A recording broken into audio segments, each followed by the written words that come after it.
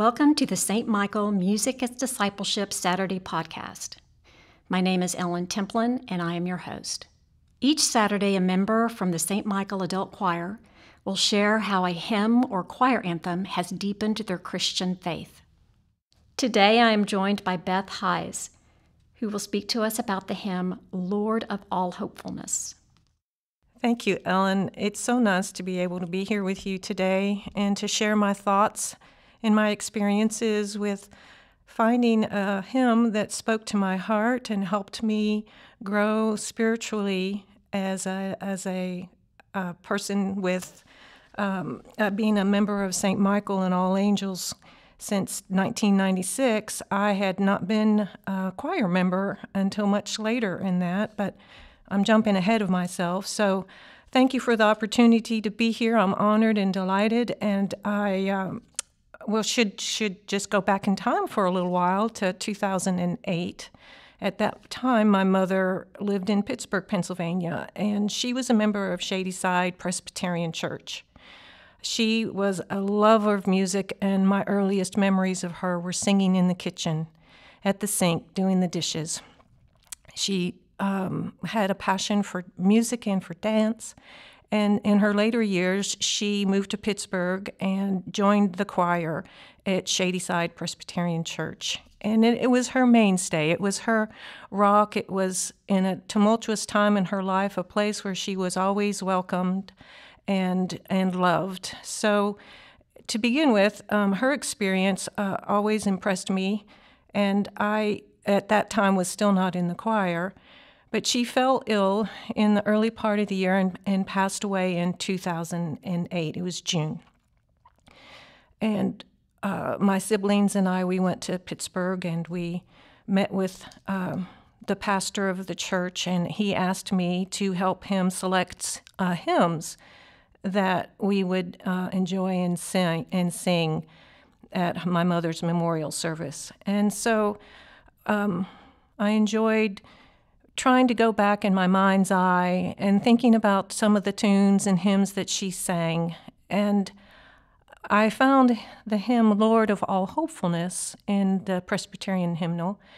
And when I started to sing it, I recognized the tune, and I also was very touched by the words and the text. I'll share some of those specifics with you here in a little while, but Lord of All Hopefulness talks about the Lord God being with us at all times, at all places, in all circumstances, in our waking and our laboring, in our coming home and in our sleeping. We pray for bliss and strength and love and peace, and we are reassured through the words of the hymn that God will be there at the break and the noon and the eve and the end of the day.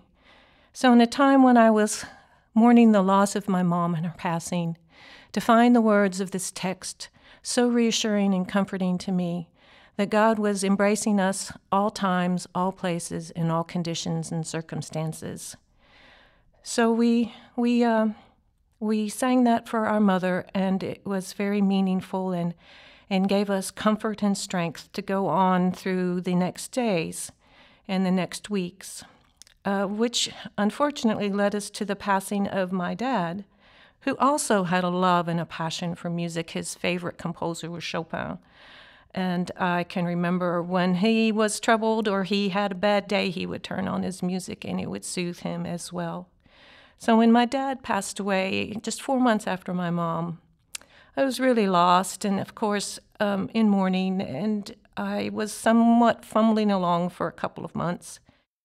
As the weeks passed, I was trying to find a way that I could still honor and remember and have a tribute to my parents, because it was just a closure that I needed and a gesture that I needed to have, a memorial that would be something that would last as long as hopefully I did. So later in the fall, in the early part of November, the church bulletin had an invitation from our choir director, James, to join the choir for Christmas. And I thought, oh, that sounds wonderful.